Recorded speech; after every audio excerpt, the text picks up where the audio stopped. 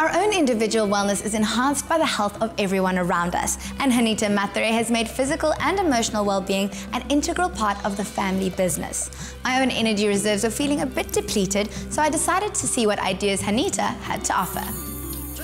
We first met up with Hanita as a Bharatanatyam dancer at a recent book launch and birthday celebration for struggle icon Maniben Sita. But this was a labor of love rather than her actual career.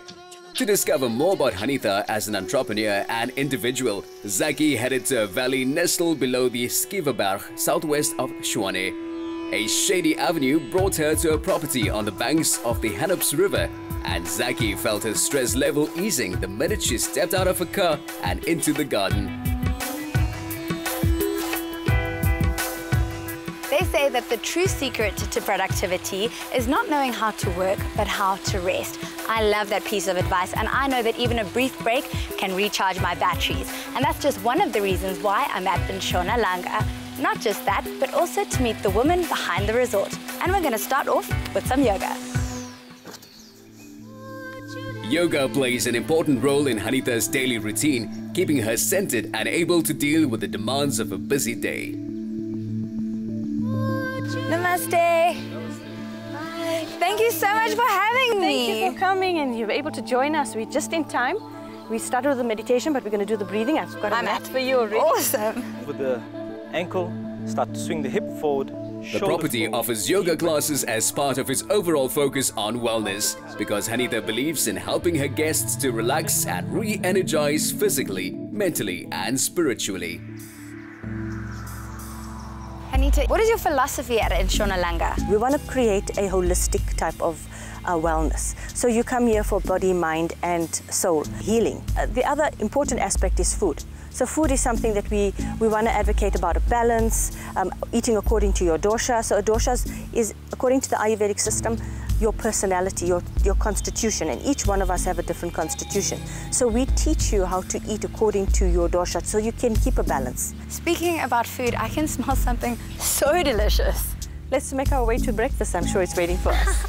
The restful sound of rushing water added to the tranquil ambience, and the glorious weather was an invitation to enjoy a meal under the trees. Zaky was curious to find out more about Hanita's own career path, which had taken her from physiotherapist to CEO. So where does the Hanita Muthray story begin? As an Indian child brought up in an Indian home, the main focus was to study. So my parents made sure that I go and study and get a degree, and that's when I got my physiotherapy degree. So excited. Thank you, Simon. I just can't hide it. Thank you very much. So currently now I'm also studying a global executive development program. Studying never stops. You continue studying all your life. It's not like you get your degree and say, okay, now I'm done with studying. And I think that personal development continues. A wellness center and spa has recently been added to the resort. Was this your baby? At this day and age, there's a lot of stress-related illnesses. So we made that decision based on that. We're going to develop a concept that's going to give people tools in order to be able to balance their lives out, to help them to deal with the stresses that are there. I would love to see more of the place. Well, we'll go for a walk as soon as we're done with our breakfast over here. Cannot wait. After enjoying their strawberry breakfast, Hanita and Zaky made their way to the spa, which incorporates the natural environment in a venue styled along contemporary lines and inspired by ancient Eastern concepts.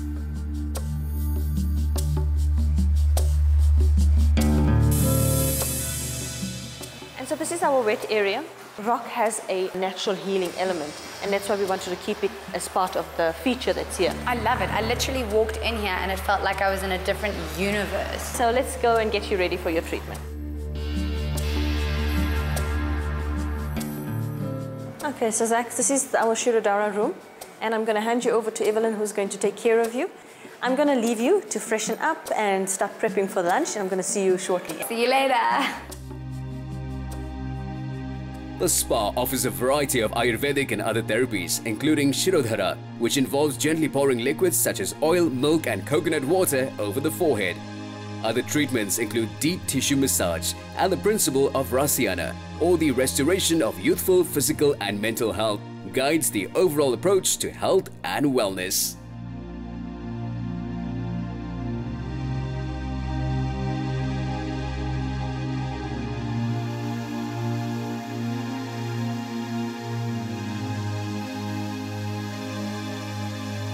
Feeling thoroughly refreshed, Zaky couldn't wait to see what Hanita had planned for lunch.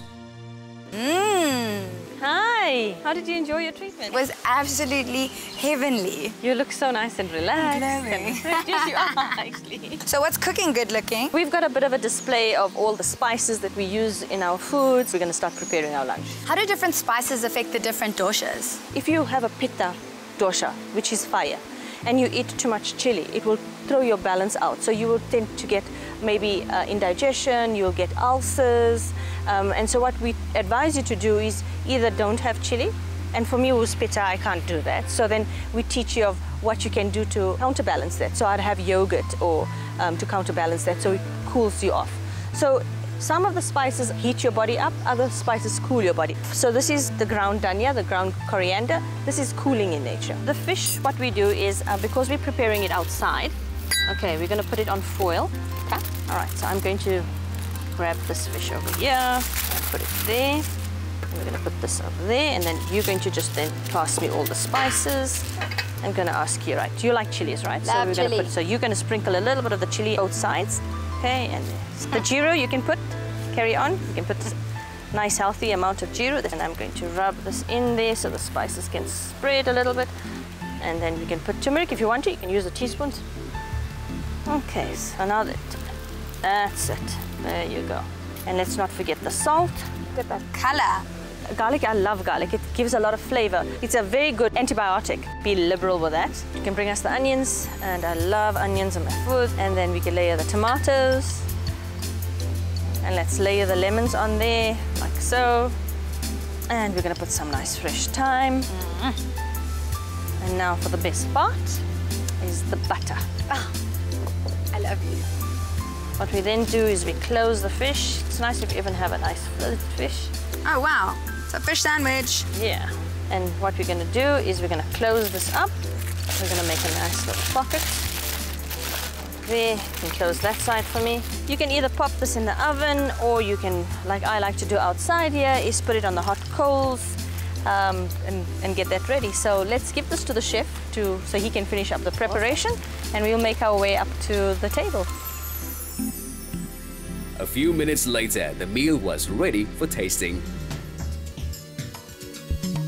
Enjoy. Thank you. This looks outstanding. What is the vision for the property and yourself? Well, we want to expand the business, so definitely put up more accommodation so that we can sleep over 200 guests, put up a restaurant, and then upgrade the facilities. So expansion is definitely in the next 4 to 5 years is the plan. What advice do you have for entrepreneurs? Don't give up. Network as much as possible, because that's where you'll get all the information and the gaps, and educate yourself. The hospitality industry can be quite stressful. What do you do to relax and unwind? Apart from going to the spa, I actually dance. I love dancing, and so that's one of my passions. I am a qualified Indian classical dancer. I've done Bharatanatyam. I've done that for many years, and it's my place where I go just to have my sanity. Will you show us? Really, do I have to? Please, come on. Okay, if I'm going to have to do that, I'm going to have to get ready. So I'm going to leave you to enjoy your fish. I will eat this fish for myself. Okay. While Zaky was enjoying every tasty morsel of her lunch, Hanita was transforming into her dancing avatar. The costume, makeup and jewelry of the Bharatanatyam dancer are based on traditional South Indian bridal style. But this is just one aspect of the preparation for a performance, which also has an important spiritual aspect.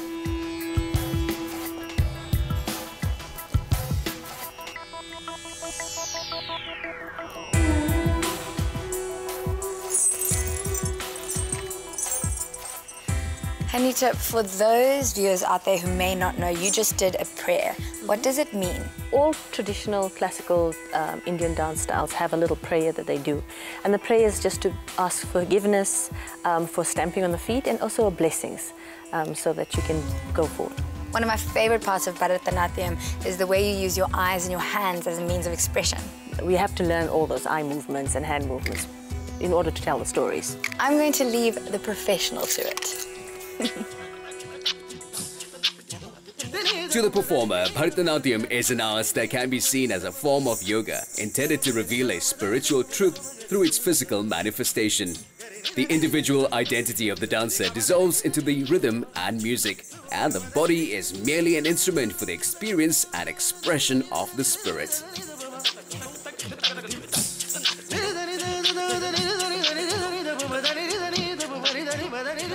Hanita, thank you for such a spectacular day. You have fed me in so many different ways. I'm glad that you enjoyed it, and it was also an amazing opportunity for me. So thank you for spending the day with me.